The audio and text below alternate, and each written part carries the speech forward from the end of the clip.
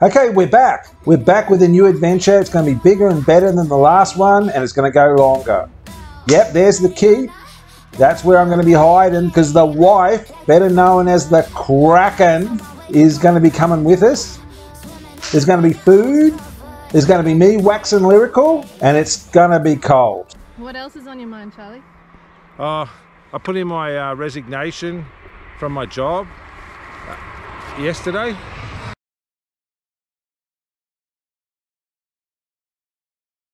Okay, good morning, Charlie. Good morning. Sabah here. Sabah al-Noor. Okay, today's my last day. I'm getting dressed. I'm ready to go out and meet the new day, which is the last day that I'll be employed at Babco. That's the refinery of Bahrain, and this will be the end of 37 years of working. So unfortunately I'm married, so really I've got a lifetime of work to look forward to, and a very harsh boss, and daily performance reviews. But you know, the last sort of paid employment I should be doing should be today. Never say never, I may end up back at work, but the plan is not to. It's bittersweet today. I'm gonna miss everybody I work with. I'm scared shitless about retiring. But you know, once my arms are the breach, and a coward dies 1,000 deaths, a brave man dies but one. We look uncomfortable. It's probably a bit of a squishy chair. Yes, normally I wouldn't be sitting here. I'd be sitting on the couch complaining bitterly about having to go to work. And PJ would be lying in bed, and all you'd hear is the gentle tones of her snoring and farting from the other room. Oh, bollocks. You know, it's the lullaby that she always has while she's sleeping. And what have you got beside you? I've got a cup of tea, which PJ's going to make it sound like this is a normal turn of events, but obviously I'm being specially rewarded because it's the last day. Because you know, this is closest to the miracle you'll ever see. That my shoes are laid out, and I've got a cup of tea before I'm ready to go to work. This truly means that miracles happen. Cry havoc and let's slip the dogs of war. Bye, love. Here we've got Bahrain's new airport. It's beautiful. I'm going to miss it. But let me tell you, I'm happy to be getting out of it.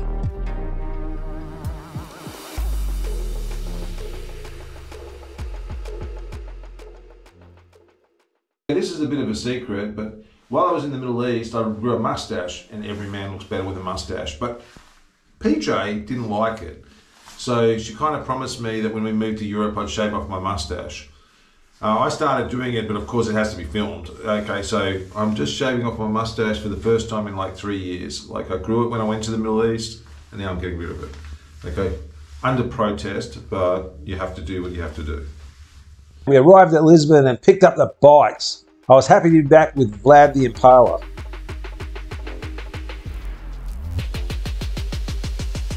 Charlie, hello. Okay, g'day, hello, how are we? Well, this is a different type of adventure. We're relocating to Portugal, and part of the process we have to get an address. So we're out looking. I don't want to stay in Lisbon or Porto. I'm not really,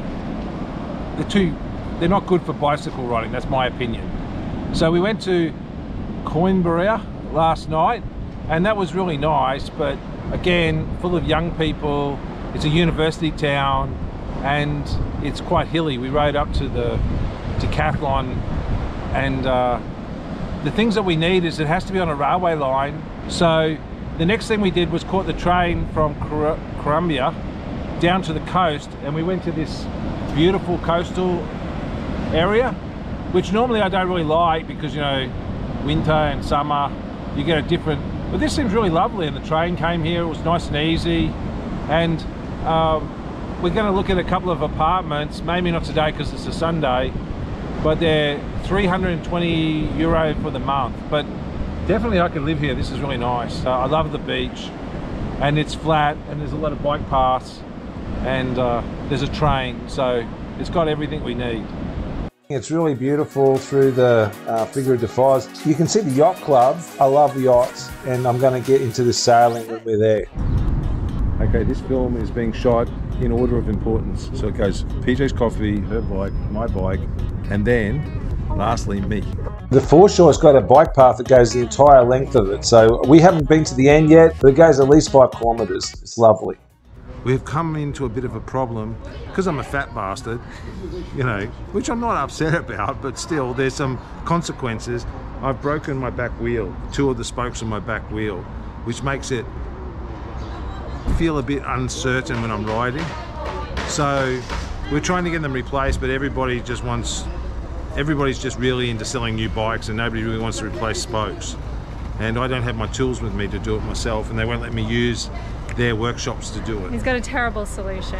So my solution is, PJ's a svelte little thing. She weighs like 60 kilos to my like 135. So I'm going to swap wheels because the bikes are identical. So like the wheels are identical. So I'm just going to swap wheels. I'm thrilled. The wheel's still true because they're, you know, 36 spoke wheels, or I think they're actually 28 spoke wheels. So, yeah, the wheel's still true. It's just it's compromised. And I think because I weigh so much, it would make more sense for me to swap my wheel with hers. And you know, if she has an accident, well, that's, you know, terrible, terrible, terrible. Okay. So now we're off to the real estate. We're gonna see if we can have a look through a couple of places. Figueira da Foz is pretty special. So where are we going to stay? We definitely want to stay near the beach. But there is beautiful places just inland, you know, got lots of flowers and pretty stuff.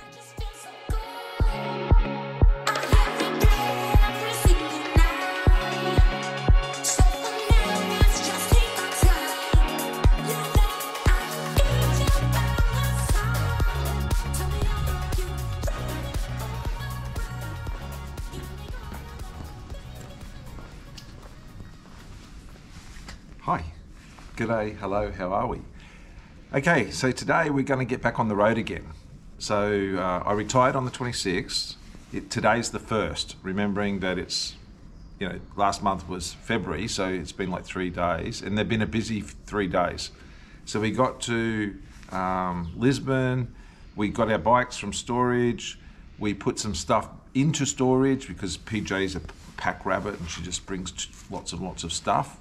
Okay, then we've come up to Coimbra, and we looked around Coimbra thinking about a base camp there, but it's a university town, so everything's sort of pushed towards, you know, really tiny bed sits, which, you know, it's fine, but it's not a very pretty town either, outside of the historic centre. So then we went to a nearby beach town called Figueira da Foz, and I really liked it. Like, beautiful beach, and it's very walkable, rideable. It's got a cinema, which is very important for me. And we rented the cheapest place for rent in the whole town. And it's about 100 metres from the beach. It's a little tiny 2-bedroom unit. It's on a ground floor. It's got a secure area to lock our bikes. And it was fully furnished. And it's about 320 euros a month. While we're waiting for them to hear back that they'll accept, there's a bit of, you know, they really want to rent to Portuguese people because it makes it easy, but we just said we'd pay 6 months in advance. And the beach is lovely. So today we're back on the bike and we're going to ride. There was a discussion this morning whether we should ride 62 kilometres or 40 kilometres. And being that there's a big hill in the middle of it and we haven't been on the bikes, I conceded to PJ's request for the 40 kilometre. And she's done this ride before, so I should listen to her. And she's saying where we're staying tonight is really beautiful. So, and she told me the name of the place, but I've forgotten. Praia de Mira. Praia de Mira. So it's back on the road again. It's been about a month since we've been on the bikes. So, and oh, one interesting fact is my bike, there seems to be some failure of some spokes at the back, which we tried to get fixed, but we just can't seem to get them fixed. Like, everybody nowadays just wants to replace, you know, there's not a really repair. You take it to a bike repair shop and they say, oh, you know, we don't do that. And you go, well, you're a bike repair shop. How can you not replace spokes? Oh, we don't even have the spokes, so you can do it. And so anyway, we've got a couple of broken spokes. Hopefully that won't be an issue. And if it is, I did say we should swap wheels, but PJ's like, no, my bike's so beautiful and your bike has got broken spokes. I don't want your broken spokes, even though I weigh less, half of what you do, you know. So anyway, that's about it. Okay, so It's raining. and it's just started to rain, so this will be our first day riding in the rain, which I've got to tell you, I prefer not to experience, you know, like, but we have to get back on the bikes. Have to get back on the bikes, and it's the first, and it's a good day to get back on the bikes. Okay, we're on our way out. We're going to hit the hill straight away. The hill was a bit of an over-exaggeration by PJ, and the rest of the way is flat. There's some interesting buildings and interesting sort of landscapes, but it's generally an easy ride.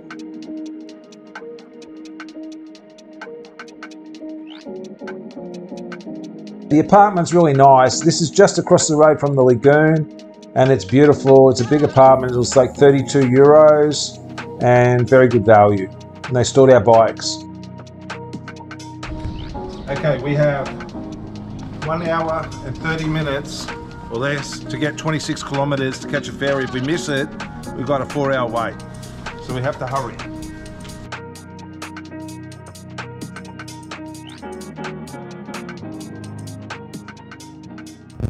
Okay, we arrived, and you know, it was a good slog. It was 28 kilometres or 26 kilometres, I'm not quite sure. And we got here with 10 minutes to spare. The boat's just turning up. There's a line of people ready to go on. PJ's here, she's very grumpy. She just got mad at me, and she's saying that wasn't fun.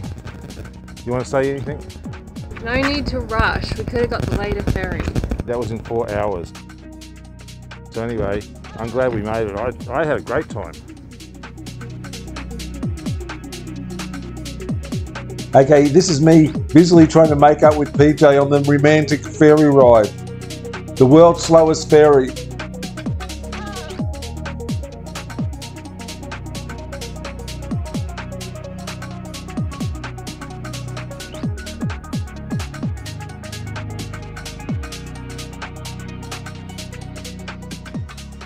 So I've had a coffee and I'm in a better humour now. And I think Charlie's starting to see why I'm quite fond of Portugal. I don't know if I'm completely won over to Portugal, but yeah, it's getting nice. And the road is dead flat.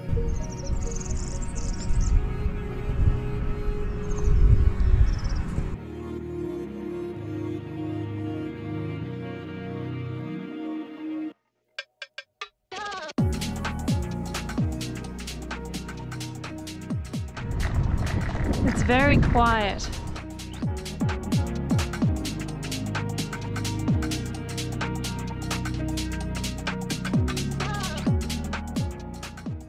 What do you think, Charlie? Oh, it's really nice. It would be lovely on a day where the sun is out. Yeah. We've ridden about 60 kilometres so far, so PJ's been amazing.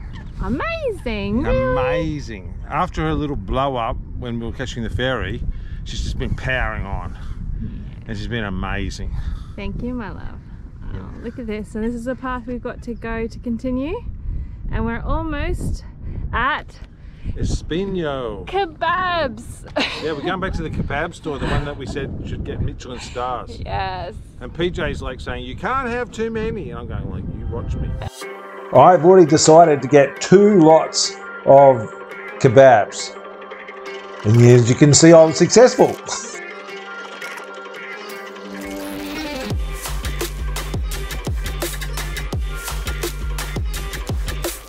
Take me now, PJ, it will lose me forever.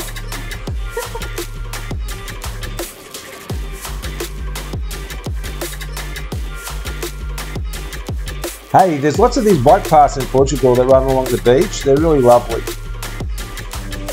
So this is dead flat all the way into Porto, but you got to watch out because the wind comes from the north and it was quite hard riding even though it's dead flat.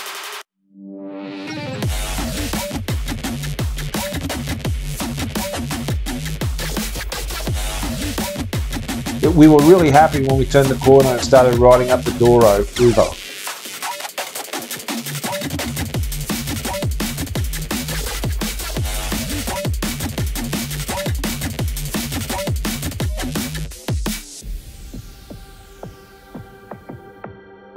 I'm not really sure if I like these wooden bikes. It seems like they're quite bulky, but surprisingly they don't weigh that much. They only weigh like 14.5 kilos.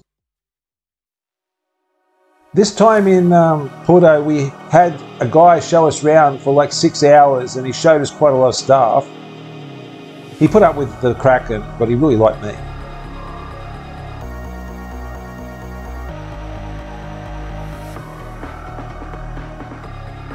We're experimenting with the couchsurfing platform as a way of meeting people, not for accommodation. And our first experience was really great. He was so kind.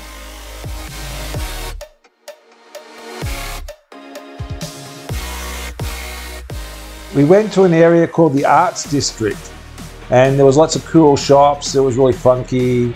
Again, I just slotted in there. But they kept on like asking PJ to leave.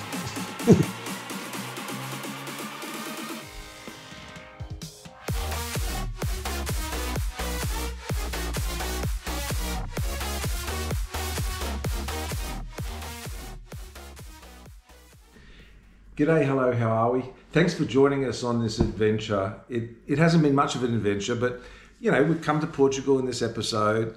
We've explored a couple of places and we've probably found our base camp. We're still waiting back from the real estate to say whether we've got it or not. Thanks to all the Australians that came before us, that have given Australians a bad name. Like all the Australians, all the real estate and the people we hire off have these horror stories of Australians that have come and stayed and left, you know, with bad feelings behind them. What do they do, Charlie? They seem to trash the place and have big parties and barbecues and things like that, which, you know, of course we would never do, really. So what else? So we've been now 2 days fully static in Porto. We've explored Porto. We met a guy who took us on like a 6-hour walking tour, which was really cool. And it was really great to get a local's view of Porto and figure out the differences and get some of the history. One of the differences is we couldn't understand why there's so many ruined houses around, but he just couldn't understand why anybody want to live in a terrace house in the middle of town where you couldn't have a car. He just kept on going round and round about this fact that you can't get cars in and they're very small, and who'd want to live in the middle of town? Which of course, you know, as Australians, we're thinking, wow. You're thinking about real estate in Sydney. Yeah, we're thinking about real estate in Sydney and, you know, Spring Hill and Red Hill and in Brisbane. So anyway, we also got my bike fixed, which was another reason why we stayed static for a couple of days. Now, I had a couple of broken spokes, which I was a bit embarrassed about because, you know, I was thinking, well, you're pretty big, you know, I'm breaking spokes on the bike. So we took it to him and it seemed to take a little while to get fixed, and I didn't quite understand why, but what he said was, and he took photos and everything, all the bearings in the rear wheel had collapsed and the axle had broken in half on the rear wheel, so he had to restring the whole bike. So anyway, it was good. It only cost 50 euros. And the bike seems to be like, you know, because I used to think the bike was somehow broken because even when I was going downhill, I'd have to pedal or the bike would just stop. Well, now it seems to be rolling a lot more easy. I'm sure when I bought the bike, it was in perfect order, but I'm a heavy guy. And, you know, like, I test things, you know, chairs tend to collapse on me, and now the rear wheel of a bicycle is just about given up. But it was sterling because it, you know, I must have ridden it for like 500 or 600 kilometers like that, and it still was going strong. So the bike was very resilient, even when put to the test. This unit's been fantastic. It's right next to the Lewis Bridge, and it's been a real, PJ will put the link to it. It's like 56 euros a night, and it's just a beautiful unit, and it's so close to the bridge and all the attractions of Porto. Literally 100 yards from the bridge, no more. And the metro is right outside. It's very quiet. It's a real oasis in the middle of the city.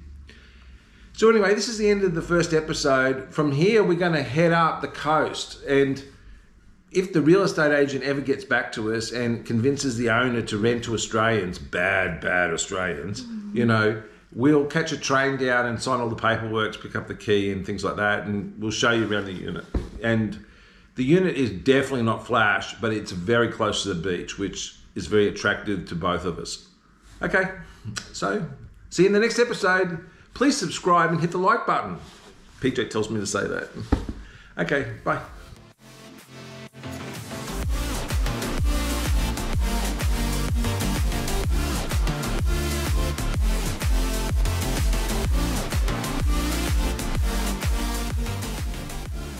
This is the make or break phone call. Either they've done it or... Então, bom dia, posso ajudar? Olá, bom dia. I'm just your ghost if we're not undressed.